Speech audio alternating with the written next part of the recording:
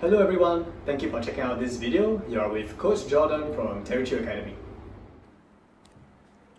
Right now we are going to be solving this question together. For this lesson, given that we have a geometrical figure that isn't drawn for us, we'll try to draw the triangle out by ourselves based on the instruction stipulated by the question, and then we are going to be using algebra to represent one of the angles and try to see whether we can work out the remaining angles from there. Right? So, given that we have this triangle ABC, AB is equal to BC. So essentially what we have is an isosceles triangle, right? Okay. So this will be something like what it looks like, where I'm going to call this A, B, and C, such that these two long sides are the same. Now points P and Q lie on BC and AB respectively, such that AC equal to AP equal to PQ equals to BQ.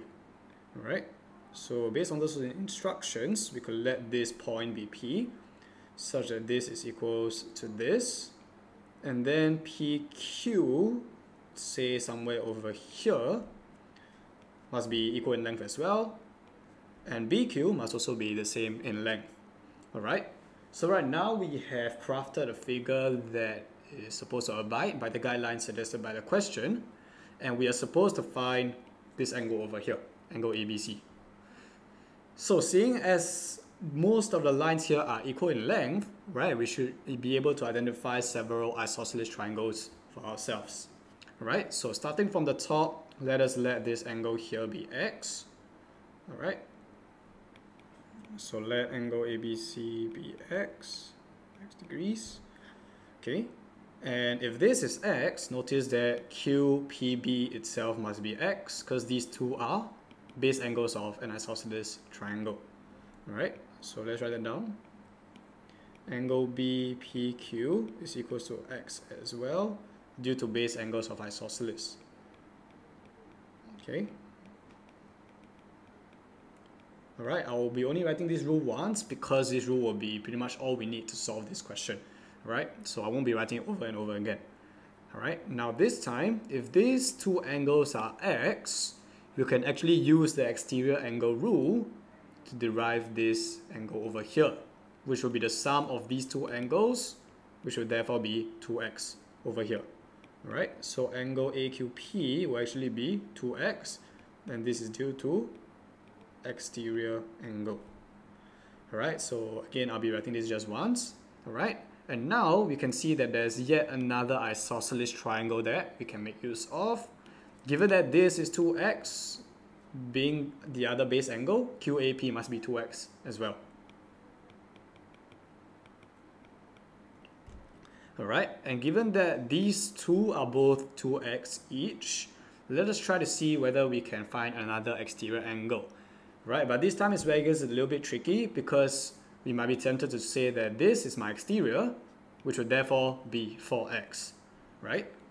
But notice that this actually isn't your exterior, because part of your exterior actually comes from this angle, QPB over here.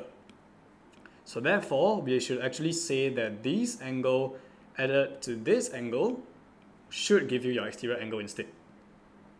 Right, so given that the sum here is 4x and this is x, then angle APC here must be the remainder, which is 3x.